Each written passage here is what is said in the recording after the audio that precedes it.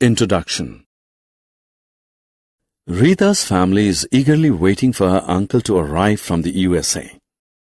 He is expected at 5 o'clock in the evening. Rita is growing restless and keeps asking her mother the time every 2 minutes. Her mother sees an opportunity to teach Rita to read time from the clock. In this lesson, you will learn about time in detail. Objectives. At the end of this lesson, you'll be able to tell time by looking at the clock, distinguish between past the hour and to the hour, use AM and PM correctly, use the 24-hour clock, relate days, weeks, months, and year, list the properties of a leap year, add 2 times, subtract 1 time from another. Telling time. Every clock has 2 thick needles. They are known as the hands of the clock. The shorter one indicates the hour and is called the hour hand. The longer one indicates the minutes and is called the minute hand. If you look carefully, there are many small divisions between the numbers of the clock. There are 5 equal divisions between any 2 numbers. The total number of such equal divisions in the clock is 60. Each division represents a minute. 1 full circle through the clock covers 60 minutes, that is 1 hour. Look at this clock. The hour hand is at 4 and the minute hand is at 12, so the time is 4 o'clock. Now look at this clock. The hour hand is at 11 and the minute hand is at the 6th divisions from 12. So the time is 11 hours and 6 minutes. Reading time. We just learned that there are 60 minutes in 1 hour. This means that there are 30 minutes in half an hour. An hour is completed when the minute hand completes 1 full circle from 12 to 12. When it completes half a circle from 12 to 6, half an hour is completed. When the minute hand is between 12 and 6, the time is read as so many minutes past the hour. For example, suppose the hour hand is at 10 and the minute hand is at 4. Between 12 and 4, there are 20 divisions. This means 20 minutes are completed after 10 o'clock. This time is read as 20 minutes past 10. When the minute hand is between 6 and 12, the time is read as so many minutes to the next hour. For example, suppose the hour hand is at 8 and the minute hand is at 9. Between 9 and 12 there are 15 divisions.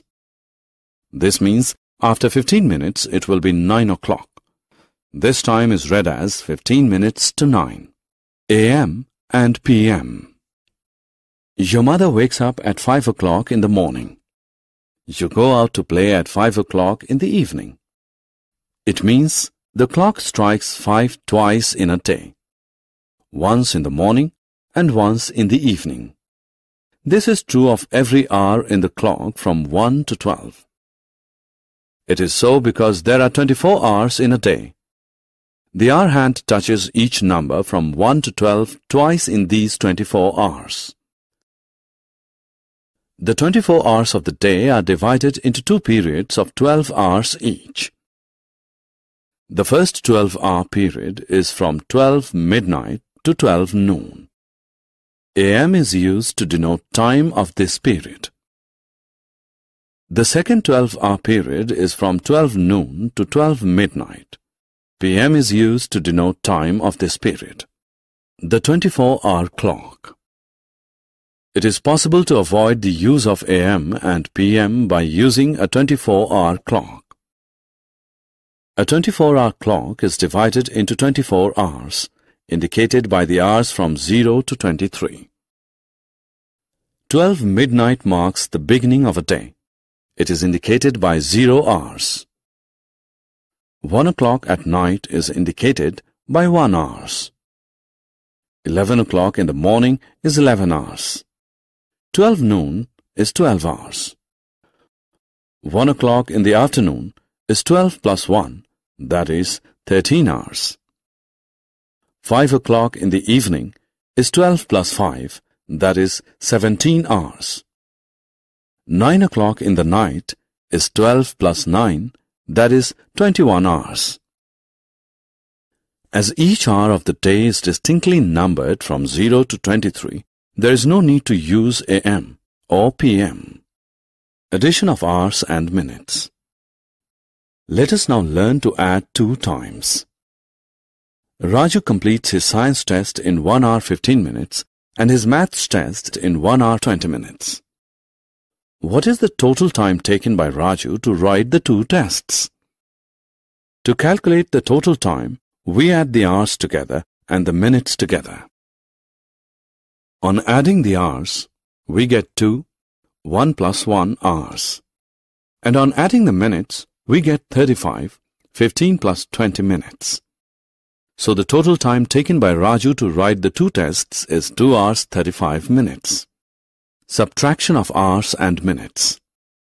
Latika completed her English and Hindi homework in 2 hours and 35 minutes. Hindi homework was over in 1 hour 15 minutes. How much time did Latika take to complete her English homework? Subtract time taken for Hindi homework from the total time taken for Hindi and English homework. First, subtract the minutes. 35 minus 15 is 20 minutes. Now subtract the hours. 2 minus 1, that is 1 hour. So Latika took 1 hour and 20 minutes to complete her English homework. Duration of time.